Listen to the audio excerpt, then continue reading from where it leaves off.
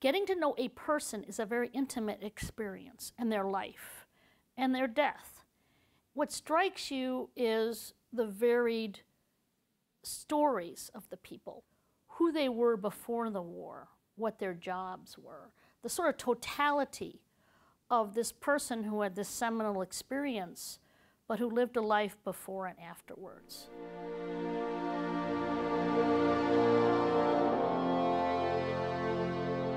It's always breathtaking when you see the hills just full of white. You realize how many people are here and how much history is here and what these people did. I think any veteran just want to be remembered, hey, we're ordinary people just like all of you, and we did this because we felt the need that we had to do it. The largest initiative within the Veterans Legacy Program is to engage with the academic communities in a contract partnership in which professors, professional scholars engage their students and teach them the skills to do the research about veterans' lives, veterans from the local national cemetery.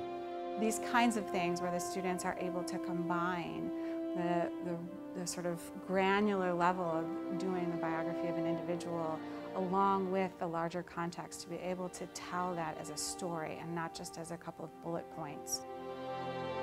And I think it gives them a inner understanding of the importance of veterans, not only in war, but also peace. Then at a certain point, it makes the transition from the academic to the personal. And they get to know these veterans, they get to know their lives, they get to know who their children were, they get to know where they lived, what they did after whatever war they served in, and they start to see them as neighbors from a different generation, almost friends. My veteran is Archie Hawkins. William Otto Grupp served in the First World War. My veteran was Sergeant Eugene Bartow Fricks. My veteran, Fred Kalinchuk, was an Army veteran who received a Purple Heart. So I automatically drew some connections. He's a combat veteran, which so am I. So I immediately wanted to know more about him. What's great about this kind of research on that level is that they are committed to the veteran, to the person. It wasn't just his military service. He's part of our heritage. Even though he's not maybe family by blood, he's contributed and shaped and developed this country. When you go to a national cemetery, you have all of these people who have one thing in common. They were veterans, even though they might be different wars. Their service to the nation didn't end with the end of the war. They continued in so many other ways. And you have to understand that, because it isn't just about the war. The war also shapes the peace.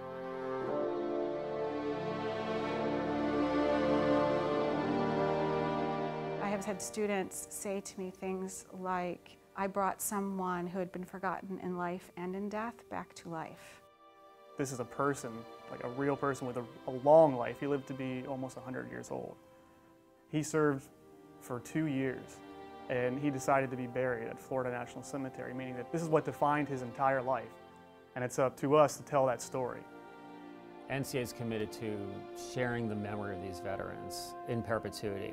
This is part of our memorialization effort. We not only memorialize the veteran in the National Cemetery, but in any way that we can. And so as the public engages with media in new ways, NCA is changing to meet those expectations, to share the memory, the stories of sacrifice of these veterans in any way that we can engage with the public. What I'm trying to convey to them is how the National Cemetery are about democracy and about being an American, regardless of your race, ethnicity, or class. You're all veterans, and the people of the United States have decided that that is a special status that is beyond all of our traditional categories. So they all lie together, or they're all memorialized together in one landscape. When you visit any cemetery, you're looking at a headstone with a name and a date.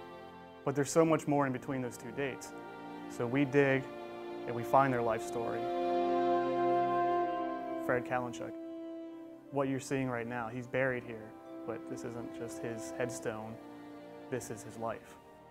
Once I go back and I see those hills of white again, I realize that my one story was just a tiny little drop in that entire bucket of white fields. And I can look at any one of those headstones and kind of feel the same connection now. that I feel for Fred Kalinchuk or my own brothers that I served with.